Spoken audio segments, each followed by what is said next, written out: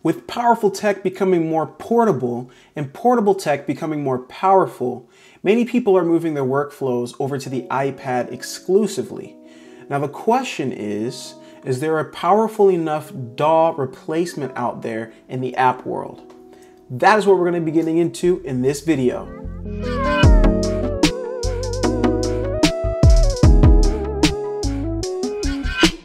What is up, people? I'm Jahrell, your music technologist, here to help you master the tech you need to make music freely. I make weekly tip and tutorial videos as well as product reviews on all things music production.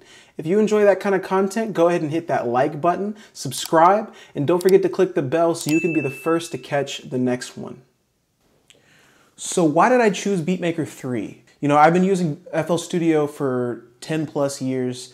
I've got that much time invested in it, and choosing a different DAW is a big deal for me. I hate relearning software. I tried FL Mobile on the iPad and I just wasn't feeling it for a number of reasons, but I found that BeatMaker 3 just checked all the boxes that I needed and could handle the heavy lifting that most producers need. Something really important to consider in the iPad world is software affordability, and it is great. Instead of paying multiple $100s and even into the thousands for DAWs and for plugins, VSTs, and everything, in the iPad ecosystem, you're paying for apps that can range from anywhere from free to around $40, like at the most. So you can get some really good sounds for a really good price.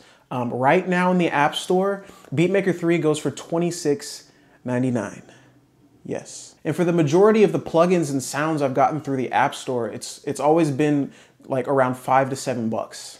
So another thing you might be thinking about is your gear, your I/O, like the things you plug in. Can you do things like that on iPad? Of course you can.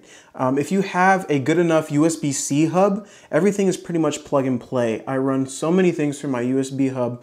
I run my MIDI keyboard, this full-size 88 keyboard right here, 88 key keyboard. And I run my Bluetooth MIDI keyboard. I run my M audio interface, my studio microphone, my speakers, just a ton of peripherals, and I have had no problems. And you know, maybe I'll do a setup tour soon just to give you guys a look at what my setup looks like, but everything has been super nice for plugging in straight into the iPad. Now I know for most producers it boils down to interface. Is the program intuitive to use? To me, it's a definite yes. Of course, with any program, there's a learning curve. For me, the learning curve was actually very minimal for BeatMaker 3. And again, I come from FL Studio background, but for most people that have used a DAW before, it's gonna be a piece of cake for you to get used to it. What I like the most is that everything is mapped out perfectly for touch input and for Apple Pencil input. It just makes sense. From pinch to zoom within patterns and the playlist to granular controls for adjusting faders, everything just works like it should. The best part for me is having every sound bank mapped to a playable sample pad with no delay. These pads have so many controls that add creative ways to play in your sounds.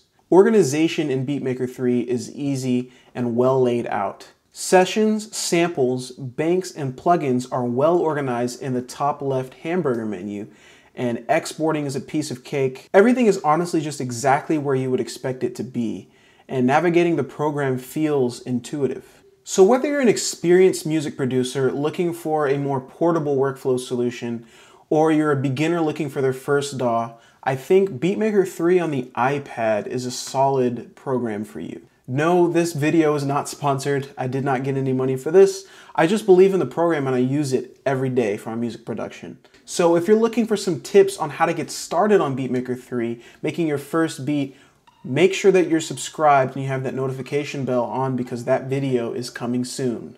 To all my creatives, go out there and make something dope, and I'll see you in the next video.